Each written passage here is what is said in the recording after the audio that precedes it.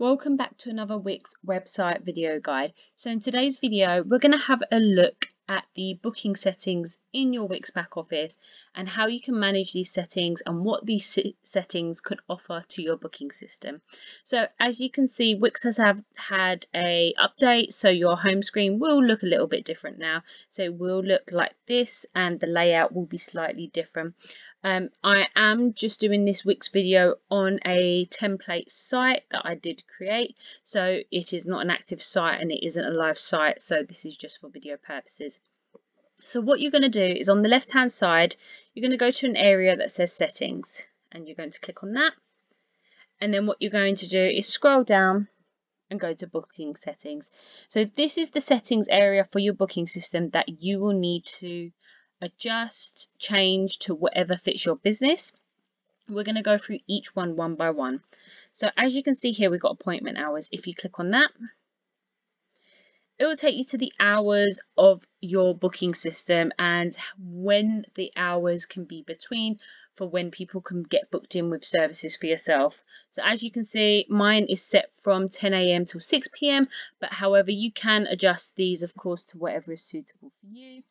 You can take off that particular day and you can put that day on, or just say you wanted to open between 9 AM and 12 PM but then reopen at 1 PM till 3 PM, for example. So you just need to click this little plus sign here on the day, the specific day in the week that you would like to do, and then you can change the time. So we can do from here 9 AM to 12 PM, and then we can do 1 PM to 3 PM, and then that will save that interval time. So between 12 and 1 the salon is closed and appointments cannot be taken. So this is where you can customize your hours of your availability, and of course you can turn off and turn on days that are particular for your business. All you need to then do is click save, and then your booking settings have been updated for your appointment hours. Now, what you would like to do, you can go back into the area that we were just in. So we can go back here, or you could just follow the instructions that are currently on your screen and on the screen that I was on previously. But we're going to click back, and then we're going to go to the next area, which is booking policy, and we're going to click there. So the booking policy is, of course, the policy and cancellations, waiting list, all the important bits for your booking system. So in this section here, the first bit you have is client booking rules. So you can limit early appointments, limit late bookings, and cancellation and rescheduling. So you can limit early bookings. So how far in advance can clients start booking? So we can do it, clients can book a day before, or if you didn't want that to happen and you want your clients to book even for the same day, as you can see, you just turn it off. So we want clients to book 2 days in advance, just so that of course it gives us enough time to prep and obviously be available in the salon, for example. Limit late bookings. So when is the latest clients that can book a session? So again, you can do 1 to 2 days. You can do 0 if you wanted to. So the last bookings of what can be done. So limit early bookings, how far in advance can bookings be done, and when is the sort of last sort of amount of time that they can book in. So it could be an hour, you can change it to minutes, to hours, to days. It is up to you on your preference. Cancellation and rescheduling. How close to the start time can a client cancel or reschedule? Again, this is up to your business. I have a cancellation period for my business of 4 days, so it would be of 4 days for cancelling and rescheduling, because then it gives enough time for my business as graphic design to allow myself to get another client booked in. But for a salon, possibly you could probably do that for around 2 days or a day, and then you can enter the cancellation policy here. So as you can see, you can have the cancellation policy written here, which is optional, but it is up to you. When you scroll down, you'll see time zone displayed. Always keep it on your business's time zone.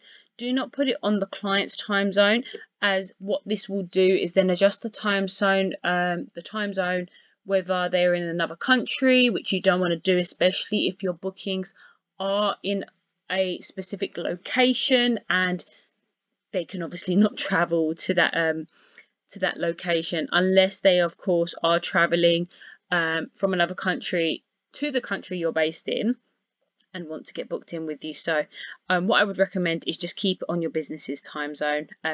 Let clients choose between your time zone or theirs. You can have this clicked on. This just allows them to click the option to show that time zone, exactly for the example that I just mentioned. So just say I was flying over to Ireland and I wanted to visit a salon in Ireland that is known for their nails, and I wanted to get booked in with them. It would update the time zone for me for that specific time zone, whether it was in Italy, in France. So this option, when you tick it, will allow that, but you want to keep your business time zone in check. So it's booked within your time zone, but you want clients to choose their time zone in their location so that they're booking at the correct time. Appointment time slots. So you can customize the availability when they book. So you can offer start times for your appointments. So when you click based on service duration, as you can see, there's an information bar that you can click. When you offer client start times, this is based on their duration. So the based on service duration. So for example, if we had a nail service that went on for an hour, it will delay the next time slot that can be available for another hour. However, what will then happen is that your calendar will then appear 10 a.m, 11 a.m, 12 p.m, 1 p.m, 2 p.m. So that doesn't really make it very helpful. Whereas if you done every 10 minutes, for example, or every 15 minutes or every 30 minutes, depending, I believe 30 minutes is the best one. So just say you had an appointment time slot that finished, started at 10 o'clock, and it was an hour and a half time limit. So after that hour and a half of that duration of that service, the next appointment would be obviously bang on that 30-minute mark of when that appointment finishes. So it's really important. So as you can see, offer client start times every 5 minutes. This is how it will show on your calendar. So how it will show is that if we done 30 minutes, it would be 7, 7:30, 8, 8:30, nothing in between that. So it's only set sort of available times in between the time slots that you have. Waiting list, you can also put a waiting list open, so you can click the waiting list option so that if the capacity of all your time slots and dates are fully booked, but someone cancels and it becomes available on your booking system, this waiting list will then allow people to verify and get an email to their inbox. Obviously, clients will only be able to join the wait list only through the WIX mobile app. If booking from your website, they'll be promoted to download the app. So the WIX app is available for every single website. However, it is just a generic app that is just used that people can book your services on. So it is just a very generic app that WIX has that you can use to have waiting lists as well. But we're going to keep that off. The next section. So once you click back, it will go back to this screen. Again, you don't have to click back to the settings area. This is still very much the same thing with all the booking settings intact. So the next bit is notifications and communications. So this is where the email and SMS reminders come in. So you're going to click on that. And as you can see, there's many different options to have for your reminders for your customers and your clients. Now, obviously, as you can see, the confirmation has been clicked on. You can, of course, go ahead and customize this. You do just click the customize button, and then, of course, it all pops up. But what I do recommend is do not remove these coding bars of the BRs, as these are the coding that will implement the times, the dates that your clients have selected on the booking system. So in the gaps, while avoiding these bits here, you can of course type in your message that you would like for your client. So thank you for booking. And then what you can do is just click save, and then that will save. You can have email reminders that are sent 24 hours before, but you will of course need to upgrade to a certain Ascend plan. So if you do upgrade to a certain Ascend plan, your email reminders will also be sent 24 hours before, but also a text message reminder will be sent 24 hours before. So I do recommend, if you are somebody that likes to remind their clients constantly, definitely upgrade this and activate these two features, as they will be very, very important for your business. And then of course, once those have been activated, you will also have the customize button underneath each of those for the purpose of editing the information you want sent to them. You can also do the customization of the cancellation email, so notify your participants when you have to cancel. So if you needed to cancel a specific appointment because the salon is shut, a family emergency has come up, you can of course customize this, why it's been cancelled, obviously give them a contact number, a bit of information that their booking has been cancelled, or if you have been asked to cancel it, then this is the sort of information you can fill in here. Now if you scroll down to the bottom, these are automations. You don't really need to have these for your notifications for bookings, so you can just leave them. You can also get your business notifications and customize these to make sure you get notifications for bookings. You just click the customize button and send me an email notification for every new booking, so you always get notified when there is another booking coming through. Now if we click back, the last section we have is client details, so the booking form. The booking form is the most important part of your website. So this is the area that your client fills in before they pay the deposit or fully books in with you. So this is the area we would say could become your consultation form, we would say, that you can ask questions, get the right information you need before your client gets booked in. So as you can see, you got the add info bit, which you can have as the title and subtitle, obviously for the bit of your the checkout, just before the checkout, for before they do their payment. So you can edit the page title to be consultation form, and then you can add here a little bit of a subtitle with more information.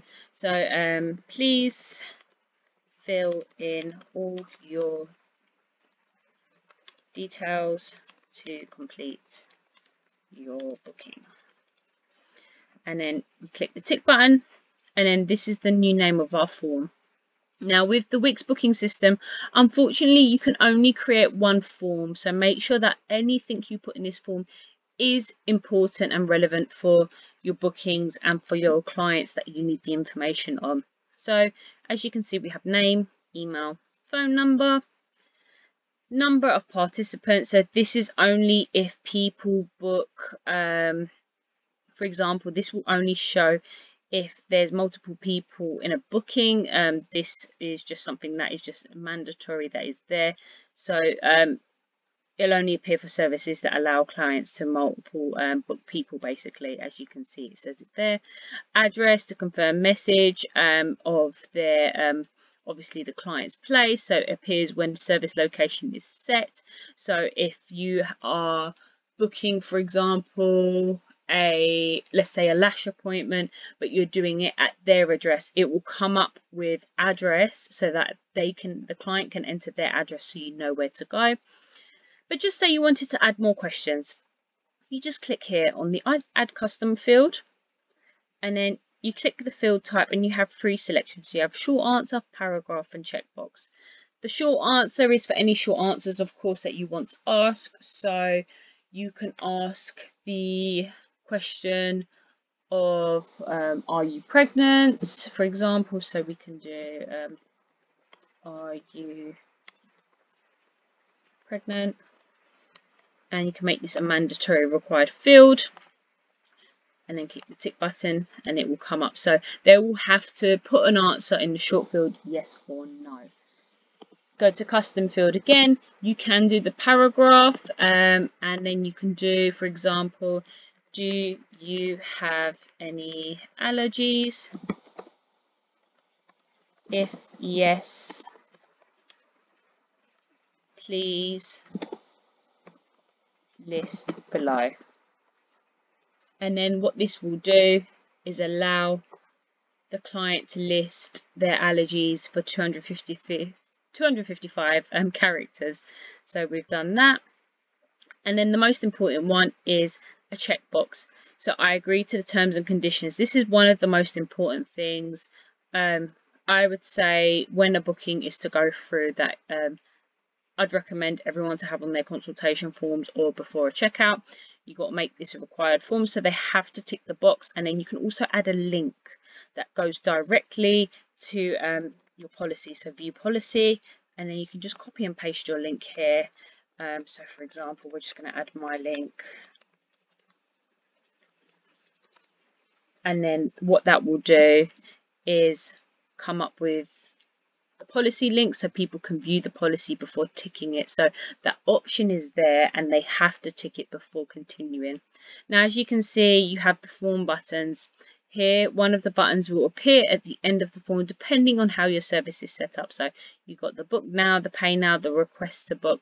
So of course the book it is book now. So if they're paying in person, you can just change that to book now. If they're paying a deposit, you can change this to the pay now button to pay deposit or / payments if they're paying in full. And then you request to book for services with booking approval. So this you'll keep exactly the same. So if they need to request it, then they'll just click that button. So then you click save form.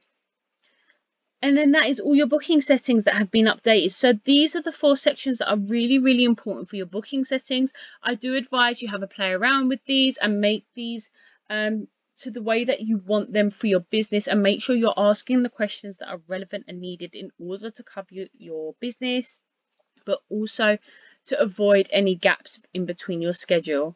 If you have any questions about the booking settings, please leave a message in the comments. I hope you really enjoyed this video. Please like, share and subscribe for more videos, as I'll be bringing out more different areas of the WIX back office so you can get to grips with your website.